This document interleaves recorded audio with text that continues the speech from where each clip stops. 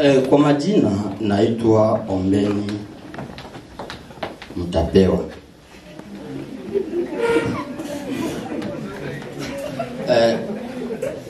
La pili ni Kapela. Mwinjilisti.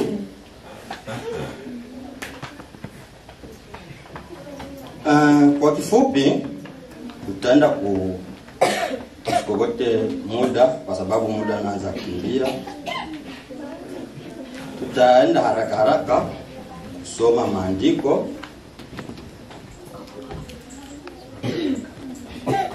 Soma haraka haraka. Mahubiri kabla.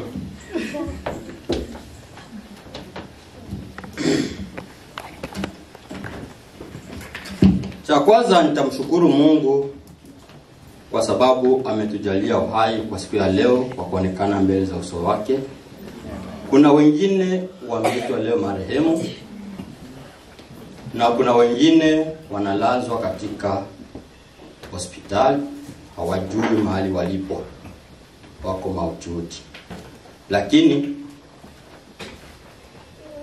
ni kusema kwamba tumshukuru kwa sababu sio kwamba sisi tumetenda mema kuliko wale watu ambao waliitwa marehemu, aidha ambao wako kwenye mahututi.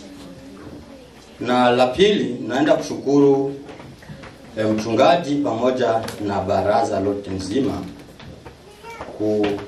kunichagua kwamba tuweze kukumbushana neno la Mungu kwenye safari ya kwenda mbinguni.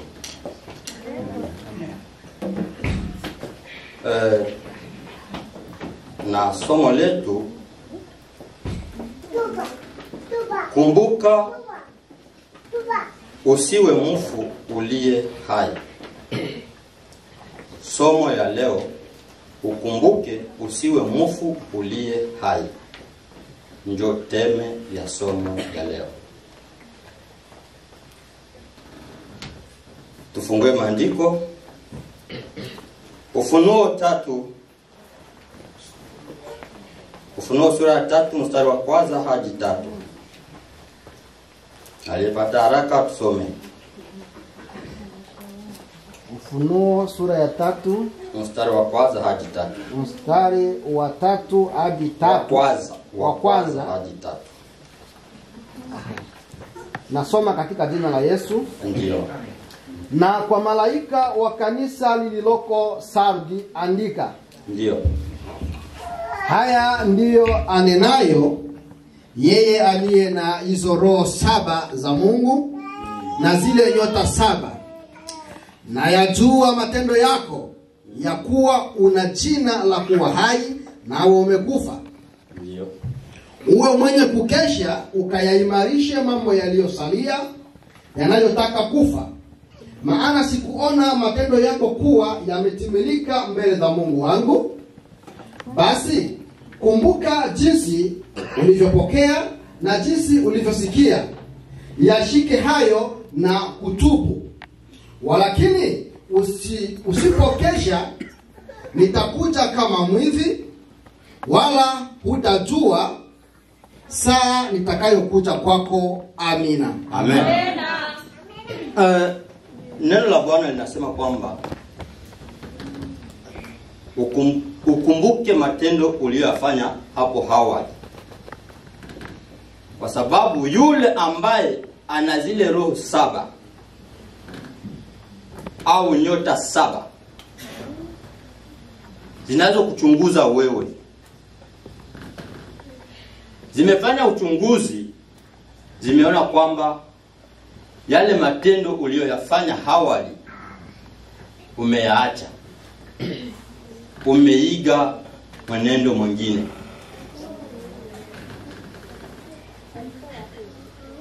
Kwa kuiga mwenendo mwingine inakuwaje? Watu wengi tumekuja huku kwenye nchi za ugeni, tunaiga mambo ya ugenini. Tunaacha jinsi tulivyopokea neno, tunakwenda na majira. Najua kuwa sasa kwa walio huko Sweden wanapelekewa ujumbe au wazungu walituletea injili, lakini wao nao wameshaiacha. Lakini wameonya watu nyumbani, waliowapelekea injili wameacha, na hivi sasa nataka kuja kwao. So na sisi kwetu isifike kwetu hapa. Najua kwamba tulipitia mambo mengi kwa kufika hapa. Tumesema uongo, inabidi tukiri, tutubu kwa sababu ya uongo ule tumesema, ili tufike mahali hapa. Tukumbuke wapi tulipoanguka, ili tutubu, tufanye nini? Twende kwenye mstari wa Mungu. Jina la Bwana libarikiwe. Amen. Kumbuka wapi ulipoanguka mpendwa, kwa sababu raha za dunia zinatupeleka upesi sana, na tuko na karibia mauti ambao hatutaweza kuja kujitatua kwa yale mauti. Yale mauti ambayo tunakwenda kuelekea ni mauti ya jehanamu, sio mauti ya mchezo. Ukumbuke wapi ulipoanguka ndugu mpendwa, kwa sababu yajayo kesho hauyajui, au kesho ni fumbo kwako, haujui kesho utakuwa nani. Ambao wameitwa marehemu leo hawakuwa wanajua kwamba watakuwa marehemu, na hawakuwa wanatarajia waikule raha ya leo, lakini Mungu aliwaambia kwamba leo ndio mwisho wenu. Sio kwamba umetenda mema kuwapita wao, hapana, lakini amekuacha ili ukumbuke wapi ulipoanguka, ili uyatengeneze tena matendo yako, urudi kama vile Hawa. Umeshabadilika, umekosa kuwa popo au sindegi. Mkristo hawastahili kuwa popo kama sindegi, mguu mmoja nje mwingine kanisani. Watakutambua je? Watakujuaje kwa wewe ni Mkristo?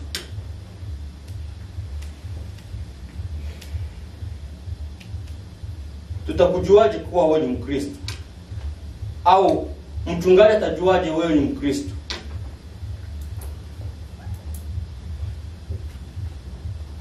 Unakutana uko kanisani usiku, uko mambo ya giza, ushirikina, unafanya mambo yasiyoeleweka.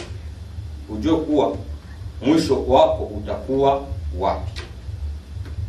Mwisho wako utakuwa wapi? Kama wewe ulio Mkristo, uliopokea Yesu Kristo kwa Bwana na Mwokozi wako, kumbuka wapi ulipoanguka, utengeneze maisha yako, kwa sababu kesho hauijui. Kesho ni fumbo kwako na kwako. Kama unakumbuka pale ulipoanguka, unatengeneza. Tusome Ufunuo 2 sura ya 2 mstari wa 5 hadi 9. Ufunuo sura ya 2 ya mstari wake wa 5 hadi 9. Neno la Mungu linasema, basi kumbuka ni wapi ulikoanguka, ukatubu, ukayafanye matendo ya kwanza. Lakini usipofanya hivyo, na hata kwako nami nitakiondoa kinara chako katika mahali pake, usipotubu. Lakini unalo neno hili, kwamba wayachukia matendo ya Wanikolai, ambayo na mimi nayachukia. Yeye aliye na sikio na asikie neno hili ambalo Roho ayaambia makanisa. Yeye ashindaye nitampa kula matunda ya mti wa uzima ulio katika bustani ya Mungu. Na kwa malaika wa kanisa lililoko Smirna andika, hayo ndiyo anenayo yeye aliye wa kwanza na wa mwisho, aliyekuwa amekufa kisha akawa hai tena. Amen. Amen. Anasema kwamba ukumbuke wapi ulipoanguka, ili asiondoe nini? Kinara chako. Wengine wanajiuliza kinara ni nini? Nitaongelea sana kwamba ngambo kwanza ya waimbaji. Nitagusia kwanza waimbaji, mstanisamee. Waimbaji hamjui nini ni wanani. Waimbaji nini wahubiri wakubwa. Zile nyimbo zinaokoa. Sisi haya mahubiri ni mafuta tu tunakuwa kupaka hizi yale mahubiri mmeyafanya. Lakini hamjitambui na mjui mnafanya kazi gani. Unachezesha huduma yako. Mungu atakapoondoa ile kinara chako anakipatia mwingine, ile taji yako anakipatia mwingine. Ule mwingine akiitumia vizuri, wewe utakuwa naimba tu yani kibiriti yenye haina mishali ndani. Yani uko tono vidi.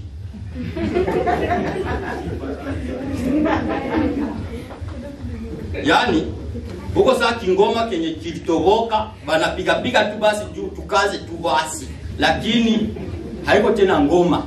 Ngoma ikishatoboka tena ile haiko tena ngoma. Inabidi watoe ngozi atie nyingine ngozi. Lakini unakazania tu kupiga piga bisha katala acha. Mena. Usiganganie acha. Waimbaji mnachezesha karama yenu, mnachezesha kipaji chenu.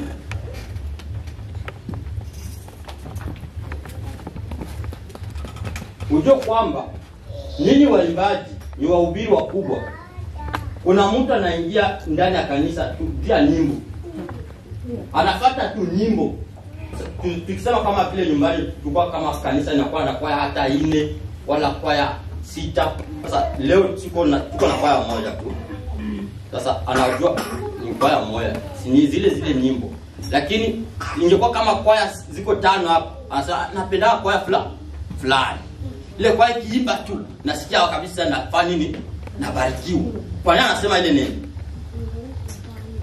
Mjiulize kwa nini ule mtu amesema lile neno ya kusema hii kwaya kiimba tu nabarikiwa. Kwa nini? Kuna mwingine anafuata tu ule kiongozi wala ule dada kigongea wimbo anakuwa ananibariki sana. Sasa kwa nini? Na waimbaji shetani ndio anaingilia kiburi kikubwa kwa wagongaji. Akijua kwa mie tu kama siko mkwaya hakuna matagongea wimbo. Shetani naye ndio alikuwa kiongozi mkubwa wa mbingu wa kuimba. Yeye kuwa kiongozi mkubwa wa sifa na maabudu. Nyota ya asubuhi. Ndio alikuwa anaitwa nyota ya alfajiri. Sasa na wewe mwimbaji nyota ya alfajiri unajiweka na wewe kiburi. Kumbuka, usicheke. Ni huzuni kwako. Kwa sababu kwa nacheka aujui niko nakwambia nini. Utengeneze maisha yako. Tengeneza maisha yako ujue kwamba niko nafanya kazi gani. Hauwezi pia imba tu, ni kuimba tu haujui uko nafanya nini. Mbele ya kufanya ile huduma, shetani kwa sababu anaipiganisha sana uimbaji. Inabidi mguzame kwa maombi. Najua kwamba baridi ipo, lakini ijapokuwa baridi ipo, sio kwamba muoneshe hali ya ubaridi ndani ya kazi ya Mungu. Mkileta ubaridi ndani ya kazi ya Mungu, nini ni wazembe? Nini ni wazembe? Baridi ipo kweli, lakini sio kwamba mkazi ya Mungu ulete baridi.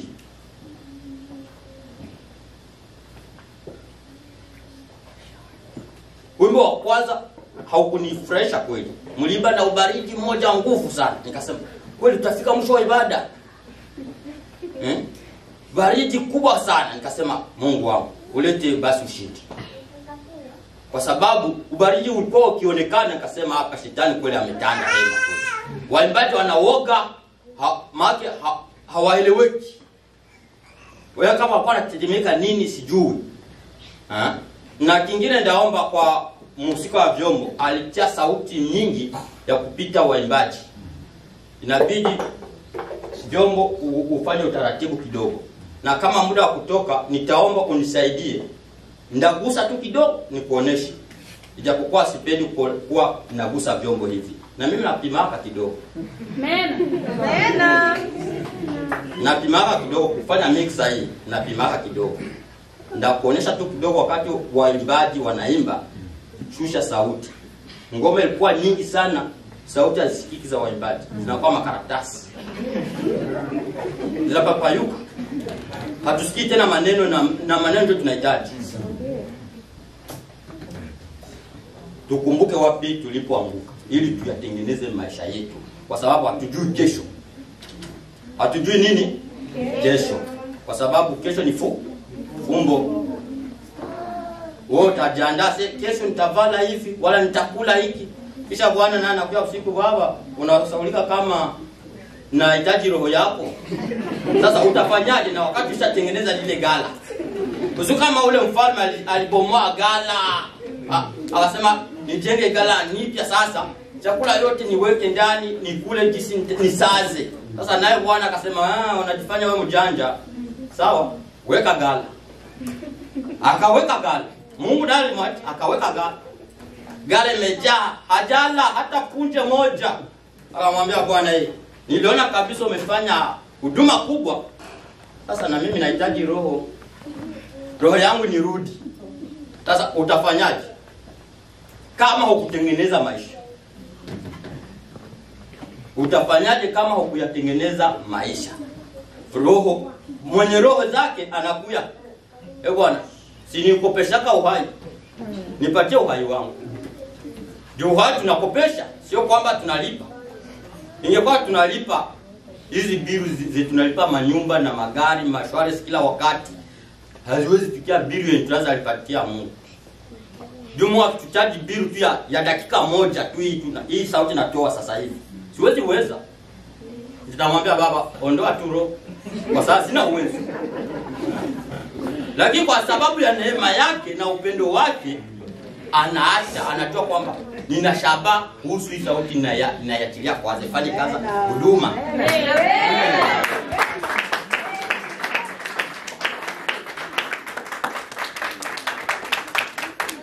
Na ndio maana unajua kwamba kuamka na kulala si mapenzi yetu, ni mapenzi ya mwenye nayo.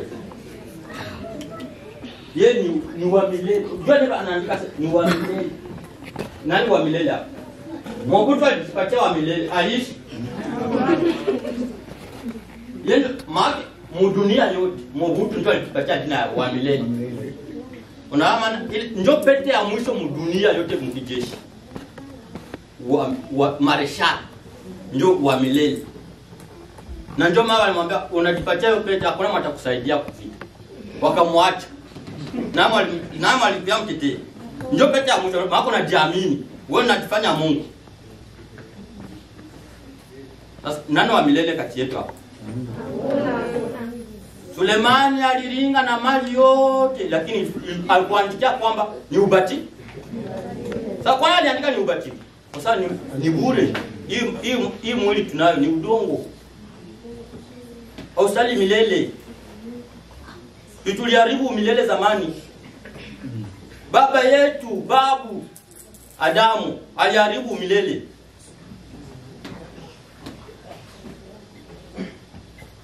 Na ndio maana kila wakati tuwe na kumbuka. Ijapokuwa unaenda kazini, hata unaiba hata dakika 30, unasema Mungu akusamee kwa yale ambayo umeyatenda. Juu nikiangalia hapa tunashtuka na mambo ilikuwa tangu zamani. Tunasema ni map, wapi ni map? Kitu niliona tu kipya mwa dunia yote, kipya tu. Hii kuona mwanadamu kuolewa na mnyama. Ndio niliona kipya tu. Biblia tangu mwanzo nilianza. Lakini mwanamke kuolewa na mwanamke ilikuwa tangu zamani. Mwanaume kuoa mwenzake mwanaume kule Sodoma. Si wale watu walikuwa wanataka kuoa malaika. Si ni wanaume? Sasa hapo kipya cha ajabu tu kuona tu mwanadamu anaolewa na umbwa. Ndio niliona tu ni kipya dunia yote nzima. Tangu nilianza kutafuta mwanzo mpaka ufunuo. Ndio kipya tu niliona dunia. Sasa niambie kipya kimko na shukia. Mavazi. Haya mavazi, kwanza amvaa hata mavazi wakana vaa zamani wana wa Israeli. Na wengine waliokataza. Lakini tunashabikia ndio modele mpya hii tunakuwa. Unaacha imani, asa ndio modele hii inakuja. Tunaenda na wakati. Kumbuka, hiyo wakati yako serikali iko pale mbele. Amen. Sasa sitaki hiyo serikali ikue mjia mbaya kwako.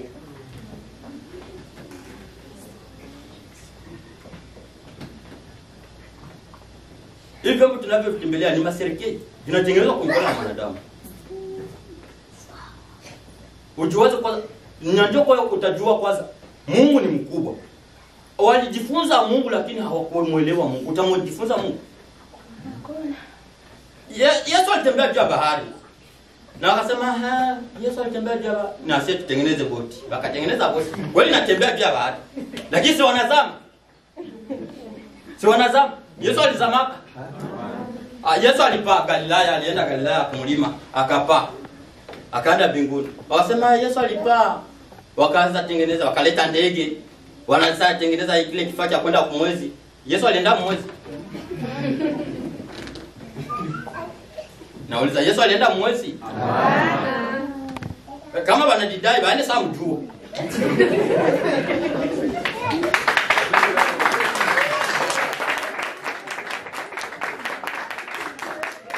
Wanaacha kuabudu Mungu, wanaacha kumwamini Mungu, wako naleta ujinga sasa ufanye hiki na kuharibu mambo mengine na kuharibu injili ya Mungu.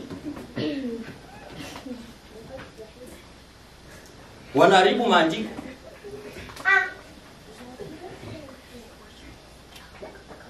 Tujikaze wa ndugu wapendwa kuyatengeneza maisha. Tushabikie mambo ya ulimwengu. Kama unajua wewe ni Mkristo uko kwenye safari ya kwenda mbinguni. Njia nyembamba ina miba, ina michongoma.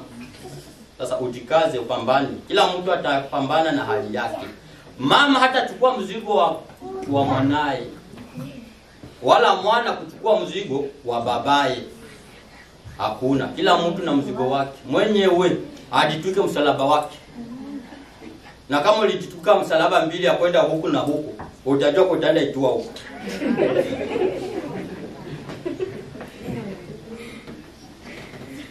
Tusome Ufunuo 22 mstari wa 11 hadi 12. Twende kumaliza. Ufunuo 22 wangapi? 22 mstari wa 11 hadi 12. Ufunuo 22:11 kwa 12. Neno la Mungu linasema, mwenye kudhulumu na azidi kudhulumu, na mwenye uchafu na azidi kuwa mchafu, Kweli. na mwenye haki na azidi kufanya haki, na mtakatifu azidi kutakaswa. Tazama naja upesi, na ujira wangu hu pamoja nami, kumlipa kila mtu kama kazi yake ilivyo. Amina. Amen. Jina la Bwana libarikiwe. Amen. Anasema kwamba mwenye kudhulumu azidi kufanya nini? Kudhulumu. Na mwenye kufanya nini? Kujitakasa. Tunarukia ya kwanza. Ya pili pale. Mwenye kudhulumu ndio ya kwanza. Ya pili mwenye kufanya nini? Mwenye uchafu. Uchafu. Azidi kuwa mchafu. Na mimi siwezi baambia sema mjitakase. Na mimi ndawaambia mzidi kuwa wachafu kwa sababu mchaoniewa tangu mwanzoni. Na mimi nikwambia sio jitakase, ndakuwa niko navunja andiko. Nakwambia jinsi ilisomwa na mimi ndakwambia vile vile. Ndio nikwambia fanya hivi utaniona tu mjinga. Lakini nitakwambia kwamba ukumbuke wapi ulipoanguka tu. Hata nikwambia ujitakase, hautajitakasa. Lakini cha muhimu ujue kwamba kesho utakuwa mgeni wa na.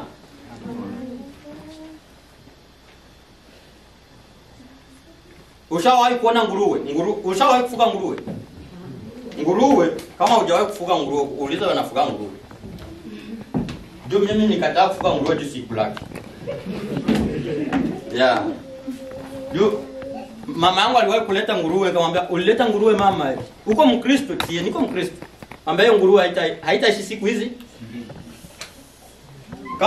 Kama uko Mkristo, hiyo nguruwe haitaishi siku mbili hapo.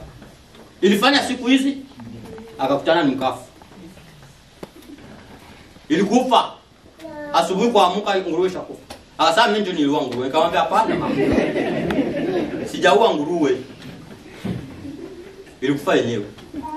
Akasema ndajaribu kwanza. Akaleta ingine nguruwe. Akasema acha niende wekesha kwa mke wangu. Nikamwambia sasa wewe kwako nakataa, unapeleka uchafu kwa mwingine. Nikamwambia hiyo nguruwe itaibiwa. Nikaibiwa. Nguruwe unamuosha kwa dakika moja. Kwa ile dakika inarudi mwa ile matope. Sasa usafi gani ulifanya? Na ndio hivyo wa Kristo kwa sasa. Tunaonyewa lakini unamaliza kuonyewa ile tu kubomoa tu kusema kwamba tutoke tu tuseme amen tuondoke twende nyumbani. Sasa umeonyewa je? Umebadilika je? Sio hivyo. Usiwe hivyo. Tukumbuke wapi tulipotoka mwanzo. Kama ulipokea, ukumbuke jinsi ulivyopokea. Wengine walipokea kwa kusikia. Wengine walipokea kwa kuonyewa tu hivi kwa mashauri fulani na akasikia na akamwamini. Mwingine alipata ni wimbo, aliamini kupitia wimbo, akaokoka kupitia wimbo. Mwingine alisikia tu kwa injili kwa radio, vile vile. Jinsi ulivyopokea, na uamini vile vile, na ubaki vile jinsi ulivyopokea. Lakini usipotengeneza maisha yako, mpendwa, sijui utakuwa mbingu ya nani, kama ya baba, kama ya mama, sijui. Kama ni ya kaka, sijui. Lakini kama ni ya ule wa milele, tengeneza maisha yako. Tengeneza maisha yako. Kwa sababu siku tunazo ni fupi. Tunakuwa muda wa magharibi, sio tena muda wa mchana wala wa asubuhi. Huu muda tunaenda ni wa magharibi kuingia usiku. Ni usiku mbaya sana. Usiku mbaya sana ambao anakuambia kwamba ninakuja haraka kwa sababu naona kwamba dalili za kuenda kuharibu msingi wangu unatafi. Sasa siwezi tunga msingi wangu uharibike. Kanisa linataka kuchukuliwa. Fanya haraka na ukaende na kanisa. Ufanye haraka uende na nini? Kwa sababu bibi harusi iko tayari. Kama wewe utabakia ndani tuko na cheza maringa na bibi harusi yeye acha jiandaa, utabaki. Wewe utazaka huko mkanisa kumbe huko mkanisa. Tuko na kuona saa popi. Tujikaze, tutengeneze maisha. Tujue kwamba Mungu yuko karibu. Tujue kwamba magonjwa yako nakuja haina matiba, ni dalili za mwisho.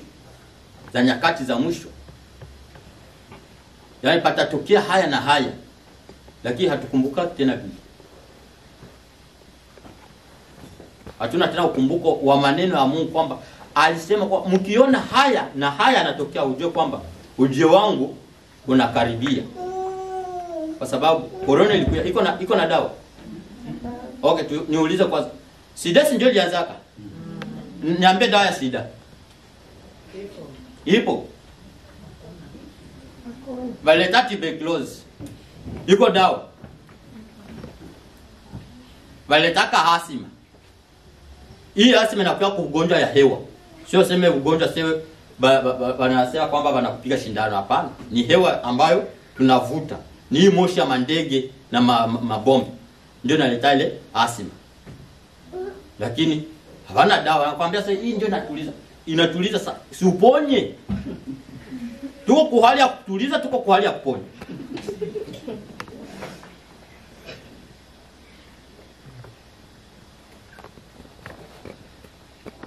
Tukumbuke wapi tulipoanguka. Ili tuimarishe nini? Tuimarishe nini wa mama? Safina iko tayari kuondoka.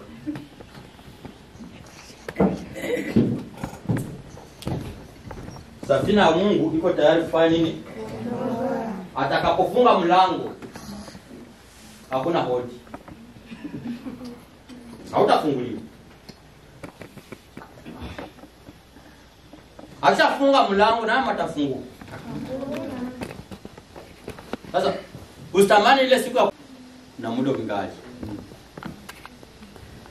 Ile wanaanza kukata vipande. Unakubali Yesu Kristo kuwa Bwana mwokozi wako? Ukisema hapana kinarudia. Ukisema ndio kinaenda.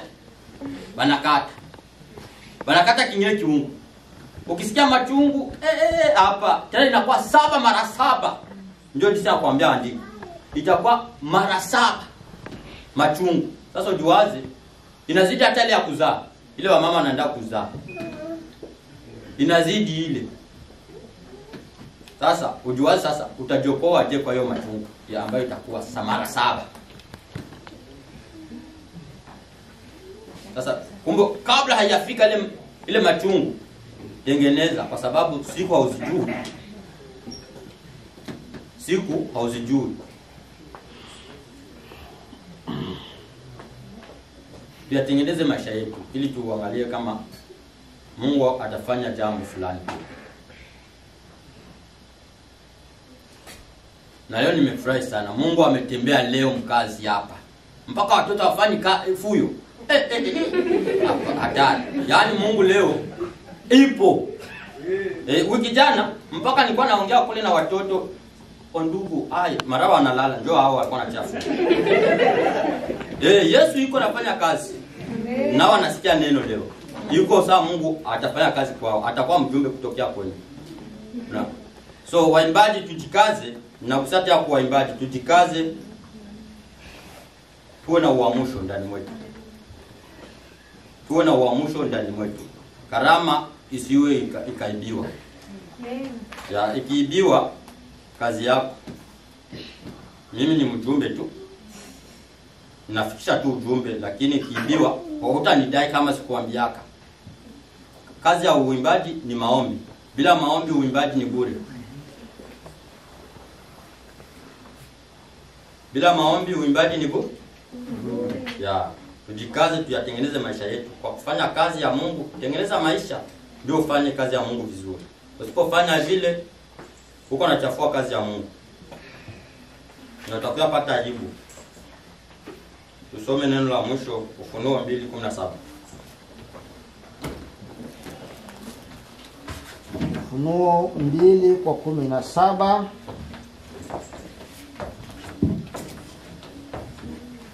Ufunuo 2:17 neno la Mungu linasema yeye aliye na sikio na asikie neno hili ambalo Roho ayaambia makanisa. Yeye ashindaye nitampa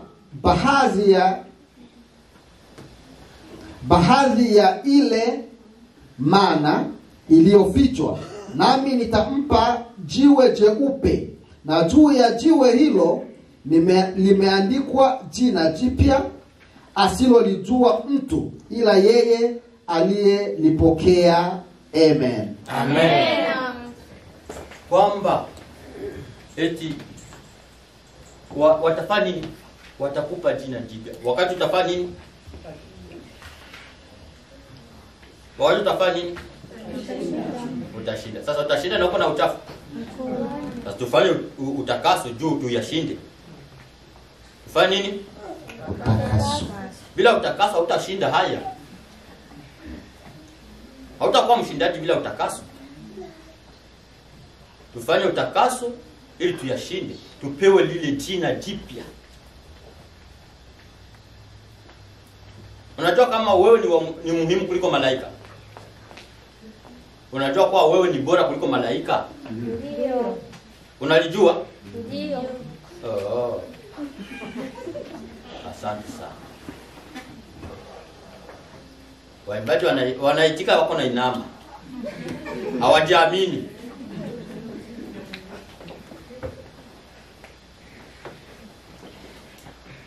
Wewe na mimi ni bora kuliko malaika. Ndio malaika hayapitia haya tunayoyapitia. Ndio nao watauliza Yesu, hawa ni wakina nani? John anauliza hawa ni wakina nani? Je, ayu kama tu kweko? Kaje hawajui. Si wanatuma kutuletea ujumbe. Nenda ukaone ule mtu ambaye ni kuagiza amefanya hiki na hiki. Kwani anakujua na anakuletea ujumbe, lakini akwambia kwani hawa nao ni wakina nani? Na wakati alikuwa anakuletea ujumbe anauliza chasi hawa ni wakina nani? Nao ameshinda ile ziki. Si ndio sasa atauliza. Kwani ameuliza vipi? Je, yeye akisema aokewa hapa atashinda hivi ambayo tunavyopitia? Hapana. Yeye alisemwa akaoe. Yeye malaika ni moto. Sasa wewe ni moto? Hapana. Wewe si ni mwili. Ni udongo. Wewe ndio muhimu. Juu alisema tutengeneze kwa mfano. Lakini wa malaika wao walisema watoke kwa moto na wakawa pale. Malaika ni moto. Sasa wewe moto na udongo vinafanana? Hapana. Na wapi nani mgumu kumwezake pale? Udongo. Sasa kumbe sasa fanya matengenezo. Umrudi Mungu wako juu uzidi ile moto. Fanya matengenezo, fanya nini? Malaika shangae.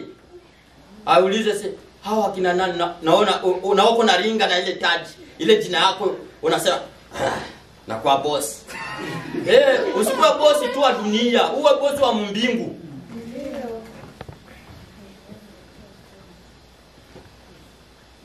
Nilifurahi sana baba hapa alikosoa ile wimbo, alisema Yerusalemu iko wapi? Kuna wakati mmoja nilikuwa natumika kwa alcohol.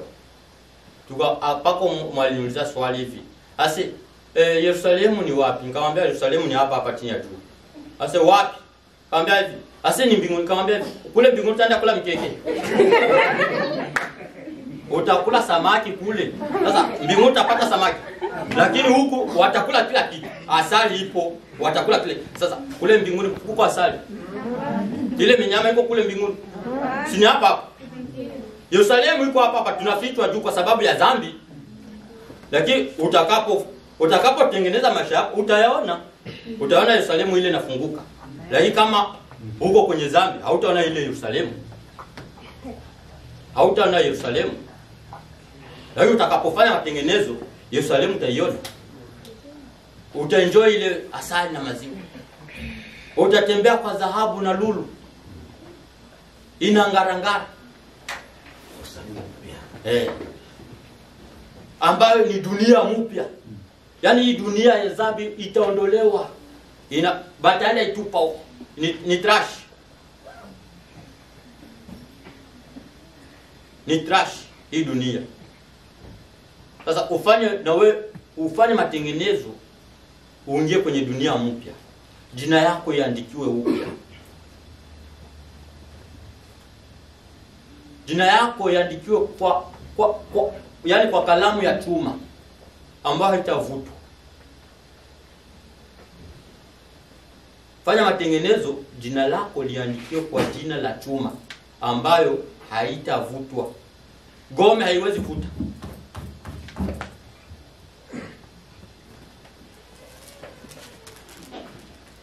Bwana Yesu asifiwe. Amen. Jina la Bwana libarikiwe. Amen. Niona mama anaanza lala. Amen. Amen. Amen. Amen. Yesu kabisa afanya kazi. Amen. Yes. Hii ni wachangamshe kidogo, tuimbe wimbo wa wokovu ili tuachane kwa amani. Amen.